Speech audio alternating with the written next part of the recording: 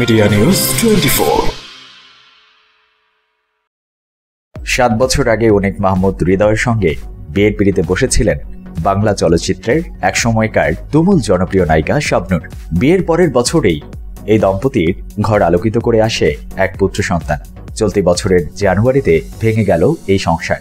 গত 26শে জানুয়ারি স্বামী অনিককে তালাক দিয়েছেন শারমিন নাহিদ নূপুর ওরফে শাবনূর।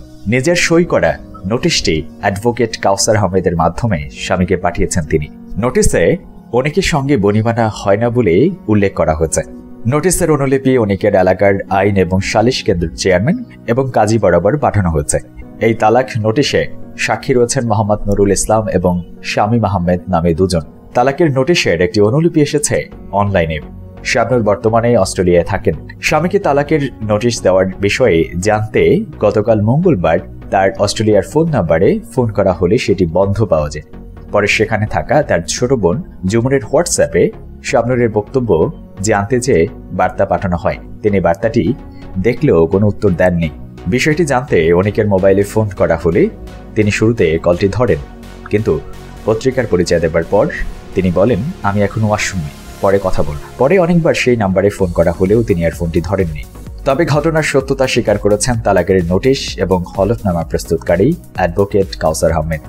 তিনি ওই অনলাইন পত্রিকাটিকে বলেন, গত 26শে জানুয়ারি অনিকের সঙ্গে বিবাহ বন্ধন ছিন্ন করেছেন শাবনূর। গত 4ই ফেব্রুয়ারি অনিকের উত্তরা এবং গাজীপুরের বাসার ঠিকানায় সেই নোটিশ পাঠানো হয়।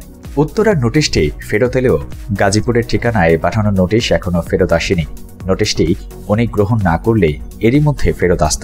তবে আইনগতভাবে তাদের এই তালাক কার্যকর হবে আরও 90 দিন পর। জানা গেছে 2011 সালের 6 ডিসেম্বর অনিক মাহমুদ হৃদয়ের সঙ্গে আংটি বদল করেন শাবনূর। এরপর 2012 সালের 28শে ডিসেম্বর বিয়ে করেন তারা। 2013 সালের 29শে ডিসেম্বর আইজান নেহান নামে এক পুত্র সন্তানের মা হন শাবনূর। পুত্রকে নিয়ে তিনি এখন অস্ট্রেলিয়ায় বসবাস করছেন। তালাক নোটিশে শাবনূর বলেছেন, আমার স্বামী অনিক মাহমুদ হৃদয় সন্তান এবং আমার যথাযথ যত্ন এবং রক্ষণাবেক্ষণ করেন না।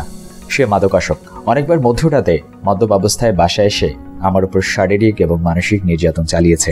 আমাদের ছেলে জন্মের পর থেকে সে আমার কাছ থেকে দূরে সরে থাকছে এবং অন্য একটি নারীর সঙ্গে সম্পর্ক গড়ে আলাদা বসবাস করছে। একজন মুসলিম স্ত্রীর সঙ্গে তার স্বামী যে ব্যবহার করেন অনেক সেটা করছেন না, উল্টো নানানভাবে আমাকে নির্যাতন করে। এসব কারণে আমার জীবনে নেমে এসেছে অশান্তি। চেষ্টা করেও এসব থেকে ফেরাতে পারিনি, বরং আমার সন্তান এবং আমার উপর নির্যাতন আরো বাড়তে থাকে। উপরোক্ত কারণগুলোর জন্য আমার মনে হয় তার সঙ্গে আমার বসবাস করা সম্ভব নয় এবং আমি কখনোই সুখী হতে পারবো না। তাই নিজের উজ্জ্বল ভবিষ্যৎ এবং সুন্দর জীবনের জন্য তার সঙ্গে সব সম্পর্ক সেট করতে চাই। মুসলিম আইন এবং শরিয়াত মোতাবেক আমি তাকে তালাক দিতে চাই। আজ থেকে সে আমার বৈধ স্বামী নয়, আমিও তার বৈধ স্ত্রী নই।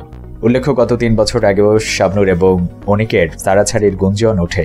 সেই সময় অনিক মিডিয়াতে বলেছিলেন, এমন কিছুই হয়নি, তারা একসঙ্গেই আছেন, ভালো আছেন। কিন্তু অনিকের নতুন পাসপোর্টে এখন স্ত্রীর নামের জায়গায় আয়েশা আক্তারের নাম দেওয়া হয়েছে। জনপ্রিয় চিত্রনায়ক সালমান শাহের মৃত্যুর পেছনে চিত্রনায়িকা শাবনূরের সঙ্গে অতি অন্তরঙ্গতাকে দায়ী করে সম্প্রতি আদালতে প্রতিবেদন দিয়েছে পিবিআই। সেই প্রতিবেদনে বলা হয়, সালমান শাহ খুন হয়নি, তিনি আত্মহত্যা করেছেন। তার আত্মহত্যার পেছনে রয়েছে 5টি কারণ। কারণগুলোর মধ্যে অন্যতম হল শাবনূরের সঙ্গে অতি অন্তরঙ্গতা। কিন্তু এই অভিযোগ অস্বীকার করে শাবনূর দাবি করেন তাকে ফাঁসাতে ষড়যন্ত্র হচ্ছে। বন্ধুরা, এই নিউজটি নিয়ে আপনাদের যদি কোনো মন্তব্য থাকে আমাদের কমেন্ট বক্সে আপনার মূল্যবান মন্তব্যটি শেয়ার করুন।